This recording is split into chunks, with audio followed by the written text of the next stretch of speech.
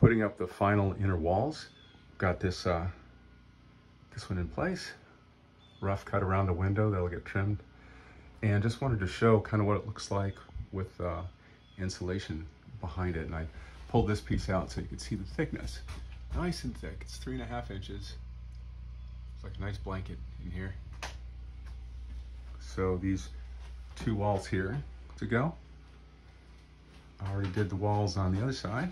Got my panels up there that I'll be putting up, and then after the walls are done, the ceiling. Similar sort of approach. Put in insulation and cover them up with these panels and put trim around. And after all that, get to the floor.